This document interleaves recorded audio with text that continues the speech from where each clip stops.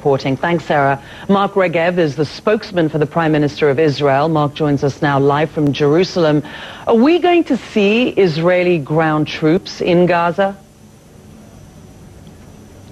Obviously, you understand that I can't go into operational details, only to say that we will do what we need to do to protect the people of Israel. I mean, 1 million Israeli civilians, that's 1/7 of our population, have been on the receiving end of these rockets from Hamas-controlled Gaza for months now.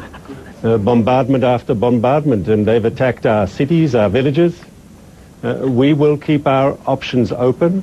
We will act until we can achieve peace and quiet for those Israeli citizens who deserve to live in peace and quiet. Ultimately, you've got a whole generation of young children who, instead of today sitting in a classroom, are sitting in bomb shelters, and it's happened too often. This has to end. How do these airstrikes, Mark, bring peace and quiet? Because we are targeting the Hamas military machine. We're targeting their command and control. We're targeting their missile launching facilities. We're targeting their missile storage facilities. We are dealing a blow to Hamas, which I hope, when we come out of this, will bring a period of quiet. Ultimately, there's no solution but peace. We all understand that. We want peace with our Palestinian neighbors. We understand that. But Hamas is an enemy of peace. Hamas is dedicated to destroying the state of Israel. They say any Palestinian who negotiates peace with Israel is, of course, a traitor to their extremist agenda. And so it's important to understand that we are defending ourselves today, but we still, at the same time, extend a hand to our Palestinian neighbors. We want peace, we want reconciliation, we're ready for negotiations. We're talking about targeted operations here. Among the casualties, you've got, things, 2 children, a pregnant woman, a baby, 15 children are wounded. These aren't targeted operations. I beg to disagree, and first of all, I urge you and all the media, you've got to be very, very careful with the information that Hamas puts out from Gaza. As you know, there's no independent free media in Gaza. It's difficult to find good information. Hamas has lied so you don't about a believe number of there are things over any the last children day and a half. casualties, any pregnant women casualties? No, I didn't say casualties? that.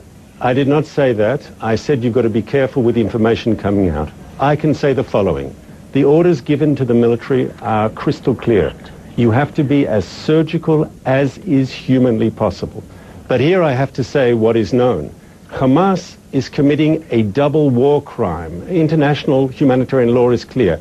They both target Israeli civilians, and that you know. Every Israeli civilian, man, woman, and child, is a legitimate target in the eyes of Hamas, and you can see that through their indiscriminate bombarding of our cities and communities.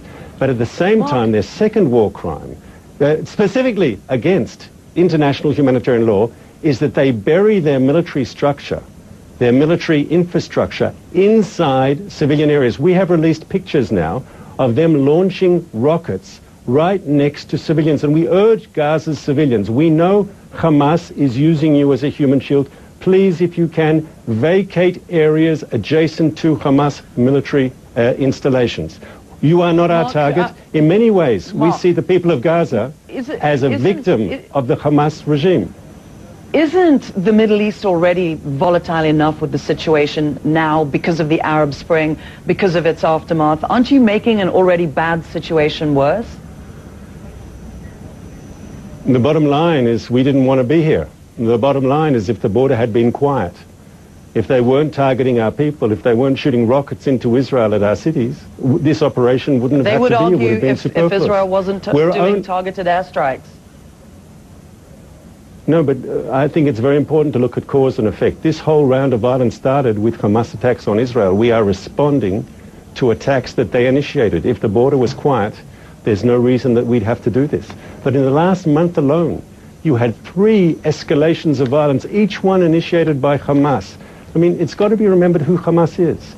Not only according to the Israeli definition, but according to the European Union, according to the United States, Canada, Australia, Japan, and others, Hamas is classified as a terrorist organization, and rightly so.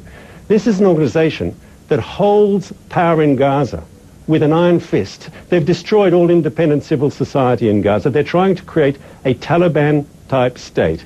They have sacrificed the needs, the real needs of the people of Gaza on the altar of their jihad against Israel. Do you think the people of Gaza want this struggle? Do you think the people of Gaza want to see these attacks? Like the citizens of southern Israel, the people of Gaza are also victims of this terrible Hamas regime. Mark Regev, the spokesman for the Prime Minister of Israel, speaking to us from Jerusalem. That's one side of the story. CNN will be speaking a little bit later to Osama Hamdan.